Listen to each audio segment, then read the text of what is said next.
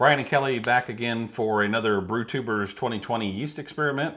We are going to actually dive into the beers that were brewed by... How are we going to dive? Dive? Well, it's a shallow dive. It's going to hurt. We're going to dive into the beers of the masterminds of this whole thing. Gary, the guy that kind of came up with the whole idea for the experiment. And then I know Nick from Exit12 Brewing had a big hand in it. So we're going to take a look at their beers and drink them, dive into them, hit our heads. Break the glass. Break a glass, do whatever. the backstroke. Exactly. All right, so Gary brewed a beer with the yeast was Mainiacal Juggernaut, and that was fermented between 85 and 90 degrees. And I'll tell you what the... That's a good Scrabble word. Yeah, right, Juggernaut. Mm-hmm. Use up all your letters. Yep. Brewed on 2/8 of 2020. OG was 1067, so that was right on the mark. Final gravity was 1016, so a little bit high, not too bad. Canned on 3/4. Yeast, like I said, was Mainiacal, and brewed out of Naples, Florida. ABV of 6.7%. He actually even puts the government warning on the side of the label and everything, so you're not pregnant, are you? No. Okay, well then, if you are, you shouldn't be drinking this. Ew. Ew.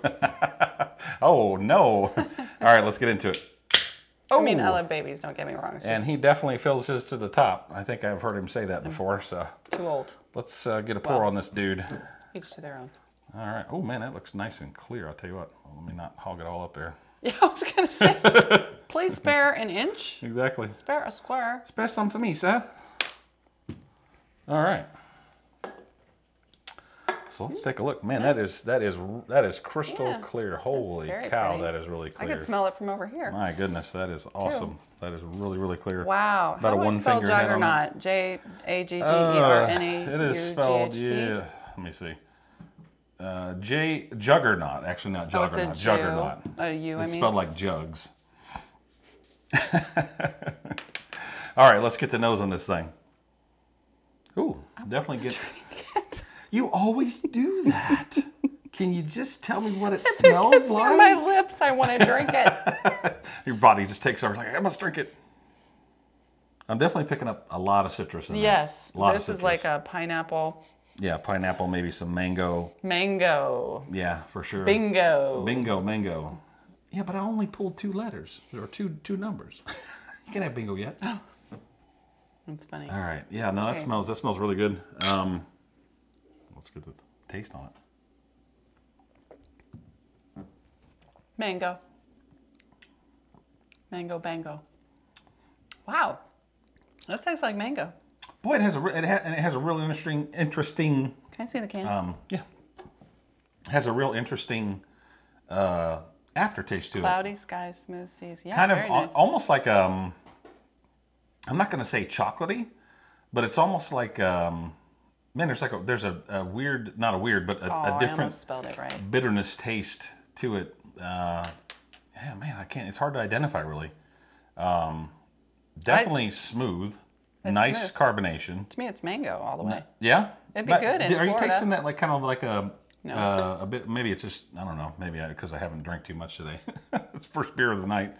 So what are you saying? I've had like a 6-pack Yeah, or I mean something. you work so at I home can today, just- so you know it's like Shit, no way. I mean, shoot.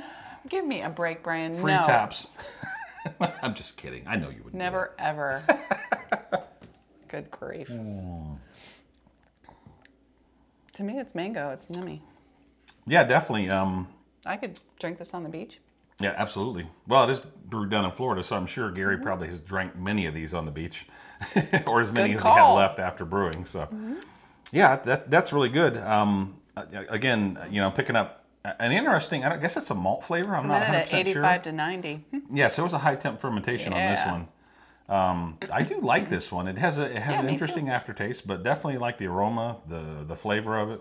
Cold crash, 24 Definitely hours. nice beer, Gary. Definitely, I'm curious to know how you got that much clarity on it because it is really, really Yeah, clear. this is very professional. That's clearer than what mine is, at least from what I've seen. I've got a bottle of mine left to try out at the end. So, all right, we're going to finish this up, and then we'll be back with Nick and Brandon from Exit12 Brewery.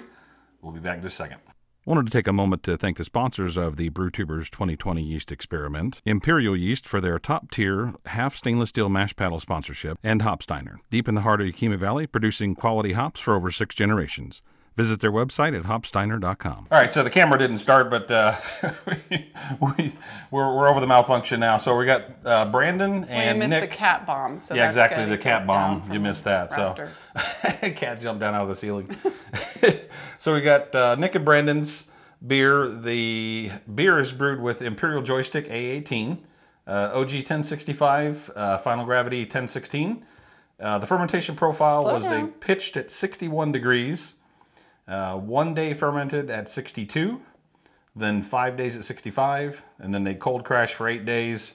And of course, as the experiment, as the experiment dictated, dry hop for 24 hours under cold crashing, then bottle it, then keg it, and then bottle it shortly after. It doesn't say when they bottled it or when they kegged it. So Imperial Joysticks are sort of like a Star Wars play on 1980s Yeah, they have a bunch of weird gaming names for their yeast. It's kind of interesting. They said they'll never have any ordinary names for their yeast. So that's cool. Let's get a pour on this thing. What was the ABV on this?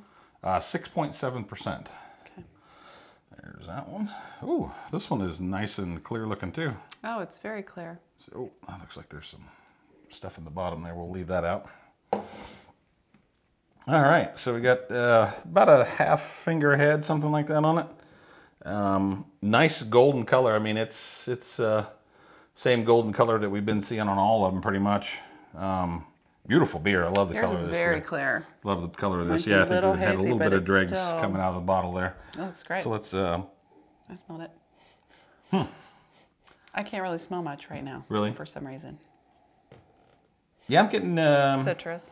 Yeah, I'm getting a little citrus. I'm getting almost smells a little bit boozy. I know that it's really not that high alcohol. 6.7. Maybe I'm picking up a little bit of phenolic character from the yeast. I'm not sure what the characteristics of Joystick are, but you know, maybe picking up some characteristics of that. I don't know for sure, but let's get the taste on it. Okay. Yeah, I'm definitely picking up You some. can't taste it with citrus. your nose. I know.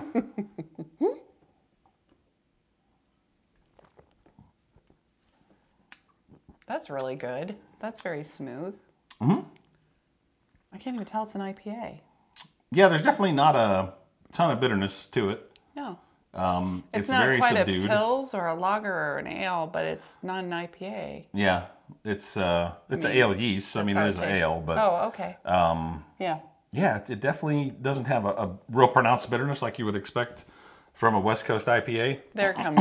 It's a little bit after you have a second drink. It's there. Yes, I mean it kind of comes on a little bit at the end there. Definitely picking up some citrus, maybe even a little dankness from the hops. Not a ton, but just a little bit. But beautiful beer, nice and clear. Good carbonation on it for sure. I know they wanted to can it, but they wound up bottling it. But definitely looks like they got the carbonation right on it for sure. Yeah, they did good. Yeah, nice beer for sure. That's really good. Good stuff. Well, we decided we're going to do a third one. We were only going to do 2, but we're going to go ahead and do 3. So we'll finish this beer up, make our notes, and then we'll be back with beer number 3 for tonight. And we'll see you on the other side. All right, so next beer up, we are actually going to review Matthews from Wrecked Brewery. It is the 2020 Yeast Experiment, and he is using Omega Yeast Lab 200, OYL 200. Have we used that before? Yeah, I've used it in a couple different beers, actually. They sent me a big care package of them. OG was 1065, so right in there in the experiment. And this one is finished at 1.008. Oh, so dear. Definitely dry. You're going to ask the ABV next? Yep. 7.5. Okay. So this is definitely pushing it for the style guidelines of I like KBB. West Coast That's IPA. even Yeah, higher, exactly. Was that 9%? 8.3 usually, I think. Fermented at 75 degrees, brewed on 2.2 of 20, and kegged on 212, and then bottled on 224. So What? That all went way too fast. Brewed on 2.2, February 2nd, kegged on February 12th, and then bottled on February 24th. 2/12/24. So it would have been dry hopped for 24 hours on 211. Well, starting on 211. Ooh, nice hiss. Let's get a pour on it here. It's just fun to do. Ooh, this one's definitely got some carbonation to it. Wow, it was happy to be a part of the scene. Got some carbonation on this bad boy. That's awesome with a bottle. Yeah, absolutely. Well, you've got like 3 fingers. I've got right. You got a whole hand. Definitely well carbonated. That one's a dank one. Is it? Yeah. Okay. Lots of large bubbles, some small bubbles in there. Looking good. It's actually coming up really, really cool from the nucleations on the bottom of the glass here. I don't know if you can see it on that camera or not, but it definitely got a bunch of bubbles coming up from that. So it's got good lacing. Oh wow! Yeah, this definitely has a. It definitely has a blanket. Yeah, it definitely has a kind of a little bit of a funkiness to it. I think that I can't remember the OYL. I think is maybe like a. I think it might be like a Kveik yeast or something like that, but I'm not 100% sure on that. Don't quote me on that. It's recognizable because I remember that smell with the beers that you've made. It's definitely. But the beers were still good. It's just beers I really don't drink IPAs. I'll have to look and see what the OYL 200 is. Choice. What's that? I really don't drink IPAs as of choice. Right. But I remember that smell with your beers that you made. Yeah. Which, thank you for grinning and bearing it through this. Oh, I know. It's hard to drink beer after She'd work. much rather be drinking something. Yeah, it's so hard. Twist your arm. All right, let's get the taste on it. Oh, already? Okay, good. What did you going to tell me what you smelled on it or what? I mean, what's...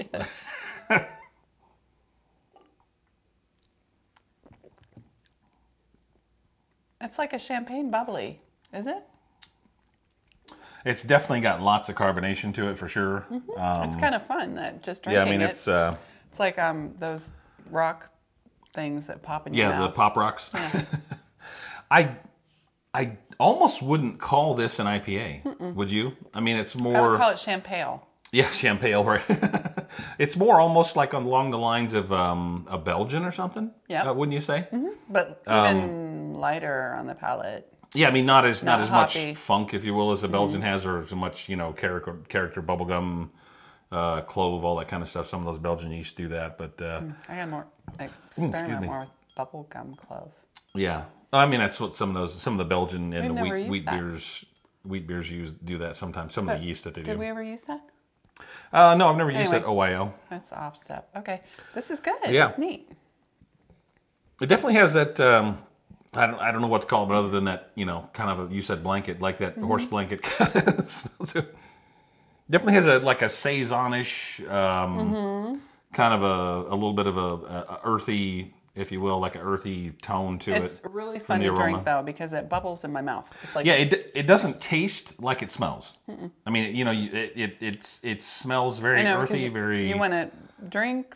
After you smell something, you're like, oh, and this one you're like, okay, and then you're like, ooh, that was good to drink. So it actually it tastes better than it smells, and that's not a bad thing necessarily, but you're maybe thinking you're going to get a little bit of sourness, maybe a little bit of funkiness or something like that, but this is actually definitely more like a Belgian almost, but without those other characteristics of a Belgian. I could see this being on tap somewhere. Yeah, oh for sure. I don't know that this would be the best yeast for an IPA, quite honestly. It's a nice beer. But definitely has some of the characteristics that I don't find usually in West Coast IPAs, and it definitely is not pronouncing the hops as much as some of the other yeasts that we've had. Right. I think so. But Matt, great representation for the experiment, and good to get all these varying opinions of the different yeasts. To try to figure out what you like, what you don't like, what accentuates hops, what accentuates other flavors. So, I mean, it's the gnats. Something. Buzzing around my head. Are you sure? So? Are you sure? I didn't see anything. It's my schizophrenia. I just spit. So I want to close the video with thanking our Patreons. We recently started a Patreon account and wanted to thank all of our Patreon supporters. Thank you so much for supporting us. We really appreciate it. You're seeing this video earlier than everybody else because you're part of the Patreon squad. Thank you. And, this has been Brian and Kelly for the Brewtubers 2020 yeast experiment, and we'll see you in the next video where we review some more beers that are brewed with different yeast. 5. Do we have 5? Maybe more than that. I don't know. 5. We'll see. We'll see.